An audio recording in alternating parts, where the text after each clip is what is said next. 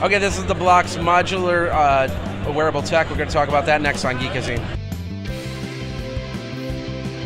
All right, we're here with AXA, and it's a little bit noisy here, so I'm going to hold on to the microphone. But we talked about your idea on the show wearabletoday.com a few weeks ago, and great stuff. So, but for those who don't know, tell us a little bit about what it is. Okay, so Blocks is the world's first modular smartwatch.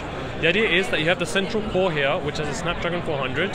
It runs Android OS, has built-in Wi-Fi and Bluetooth, an IMU so you can do flick gestures, and then we've got also an AMOLED screen. Full-on touch, full round. Then we've got each module on the side. Now these modules form your wristband, and each module has a specific function. Something like heart rate, GPS, NFC, extra battery, and the list goes on and on. We're launching with 7 different modules, and we're expanding constantly on our list of modules that we have available.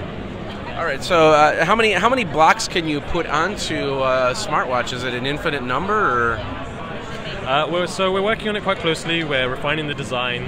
You can fit about 4 or 5 on average. It's usually 5 modules around your wrist on average. Okay. We also have an adjustable clasp so that it can tighten quite nicely around your wrist. Okay. So what we have down here, I'm just going to point to this really quick, is these are some of the modules. Do you know what these chips are, or are they just generic? So these are generic PCBs. This is something that I designed myself.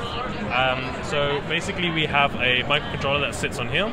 And then that is basically interfaces with the main core, and we use that to actually communicate between the two.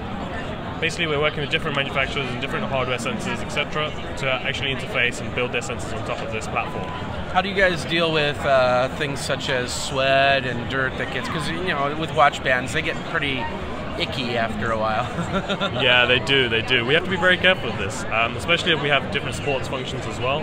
So we're using a hypoallergenic material. We're also being very careful about how we seal up the connector, making sure that none of this gets in between the connector as well.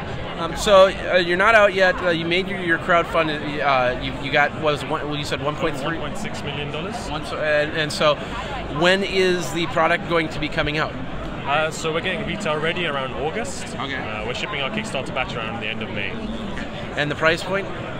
Price point is around $350 to $400 for the core plus 4 modules. Okay. And how much are individual modules, or does it depend on what they are? It really depends on what they are, but let's say around $40 per module. Will you be offering module packs of like 2 or 3 different items or something like that? Yeah, we're looking into different module packs, maybe things which are actually work quite closely together, maybe like a fitness pack or adventure pack, things like that, and seeing what we can do. And the website is? The website is www.chooseblocks.com. All right. Well, thank you very much for your time. Thank you very much. There you go. It's Block's modular smartwatch. The band is the wearable more than the watch itself. And I think that's pretty cool. Jeffrey Powers with Geekazine. We got a lot more action at CES, so stay tuned.